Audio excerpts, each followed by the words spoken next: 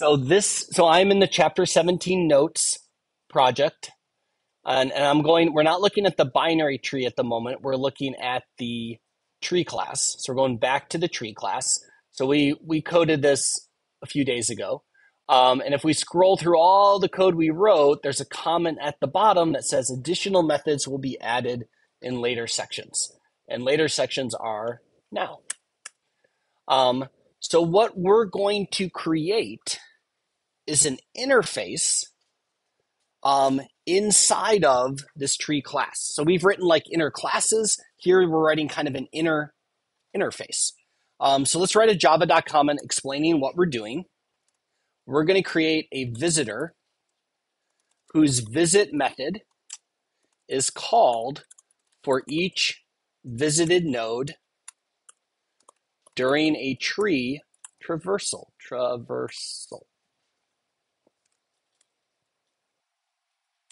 So we'll say public. This needs to be public because we expect clients of this class to implement this interface. So we have to make the interface public. So public interface visitor. And the interface is going to have one method that whoever implements the visitor interface has to implement. And this will be the visit method. So we'll say this method is called for each visited node. It takes one parameter called data, which is the data of the node being visited. Okay. So void visit takes one parameter of type object. Now to be clear here, someone else is going to implement the visitor interface, and therefore they're going to implement the visit method. And all they know is that as the tree is being traversed, their visit method is going to be called, and they're going to be provided the data for that node, and they can do whatever they want with that. They can calculate a sum, they can calculate an average, they can do whatever algorithm analysis they want with the data of that node. Now, we've defined the interface that our clients are going to implement so they can basically add their application logic to our tree data structure. But in order for this to work, we need to provide a method. So, like we need to provide a method to traverse the tree.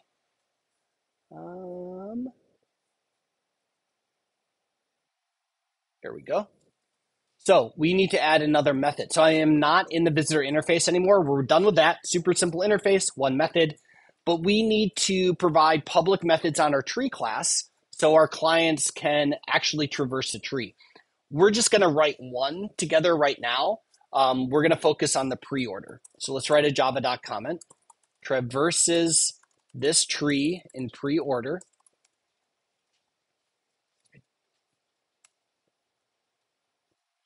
One parameter, v, which is the visitor to be invoked at each node.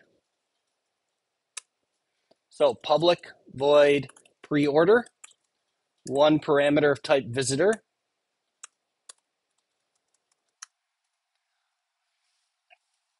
We are going to call a private static method to actually do the pre-order traversal. So we'll just say tree.preorder because we need to specify the root of the tree and the visitor. We have to know like where to start. And we'll write this method in a second. If we would normally write a pre-order public method like this and a post-order public method like this and an in-order public method like this so that the client, whoever is implementing this visitor interface, has the flexibility to traverse the tree in all three of those ways. Okay. All right, let's write the java.comment for this private static method. This method traverses the tree with a given root in pre-order. Couple parameters. First one is n, the root of the tree to traverse. Tree to traverse. Second parameter, v, the visitor to be invoked at each node. So private, static, void, pre-order. So this is we've used this pattern, this design before. So this is our recursive static helper method, right? We want to do this recursively. We can't make this method recursive because there aren't sufficient parameters we have to pass along the node. So we write a private static recursive helper method to make all of this work. Oh, probably need the parameters here. Node n, visitor b. All right. So terminating condition, if n equals null, there's no node, just return. We're done with our traversal. Otherwise, okay, pre-order. In pre-order, we visit the node first, and then we explore the children. That's what makes it pre-order. Okay. So we need to invoke the visit method on the visitor reference provided as a parameter. We need to pass to that the data associated with the current node. That allows our client's visit method to be called. They do whatever calculation they're doing. Then we continue traversing all of the children. So for each child in the node's children, call recursively this method, pre-order, passing along the child and the visitor.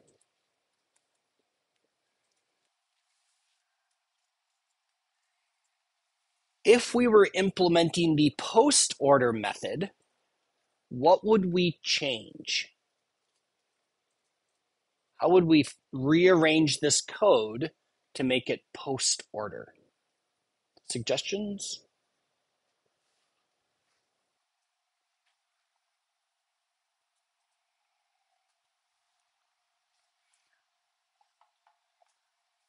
We can move one line of code somewhere else, and this will become a post-order traversal. Yeah.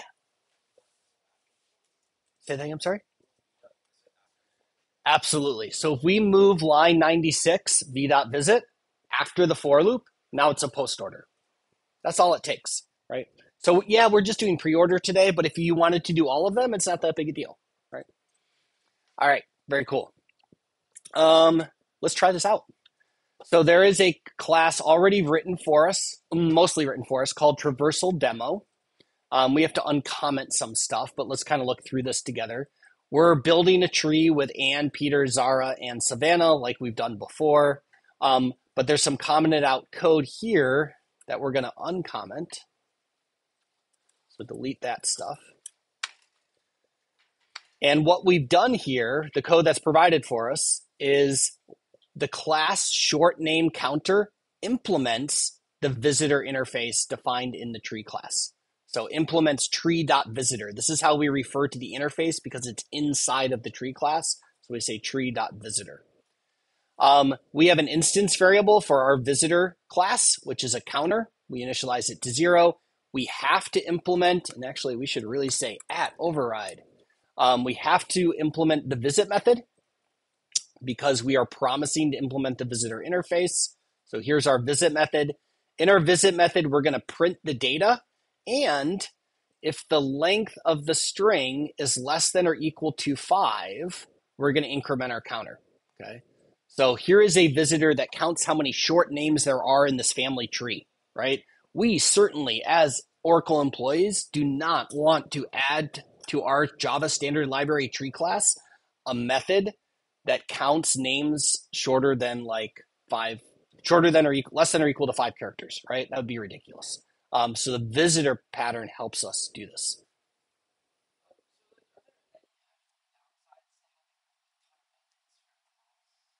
Yes.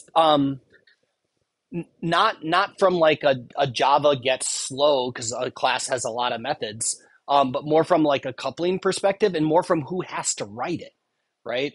So it would be unreasonable. Think of how many thousands of different types of calculations we want to do for a tree. We can't, it's totally unmanageable to expect Oracle to implement all of that for everybody. Some of it might be proprietary business logic, right? We don't want anyone else to know that logic, right? So we have to decouple the algorithm from the data structure, not because of any like performance or like Java syntax issue, but more just from the practicality of being able to develop that stuff independently. Yeah, great question. Yeah,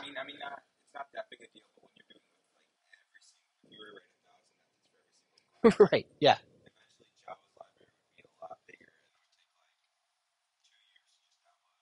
Yes, it would get huge. On embedded systems, that could be a big deal. What would happen in practicality is if we didn't have something like the visitor pattern, people would write their own tree class every time they needed to do something, which is also like horribly inefficient, right?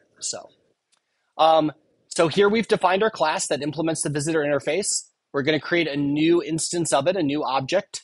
We're going to invoke the pre-order method on our tree, pass along the visitor, and then at the very end, after this finishes, we will print out the counter so we can see how many short names there are. So when I run this, as the visit method is being called, we see it print Anne, Peter, Savannah, and Zara. That is the pre-order order. And it counts 3 names that are less than or equal to 5 characters. And the cool thing is, like, what if we decide we want less than or equal to like 4 characters? We can change just this code here in the visitor, and we don't have to touch the tree. That's the power of the visitor pattern. So it decouples like the algorithm in terms of the analysis algorithm of the data in the tree from the data structure itself, which is cool. Yeah.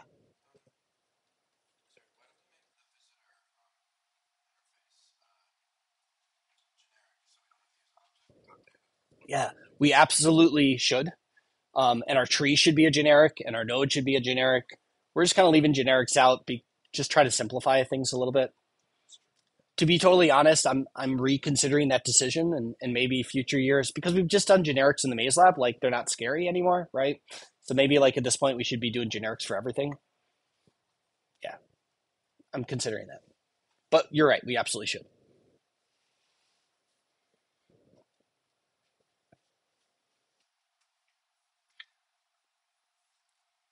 All right.